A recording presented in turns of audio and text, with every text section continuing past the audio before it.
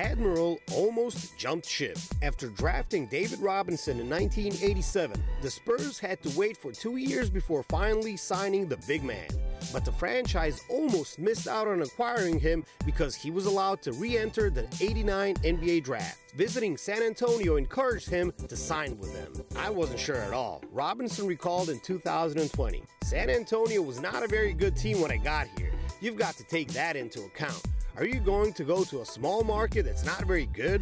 Until I came down here and met folks and got a chance to see what this place was about, I didn't think I would sign here." Because the United States Naval Academy product still had to complete his service commitment after getting drafted in 1987, he had to wait for 2 years before embarking on his NBA journey. Since he did not sign a contract with the Spurs, league regulations gave the former college standout the opportunity to be drafted again, which he forfeited after signing with San Antonio.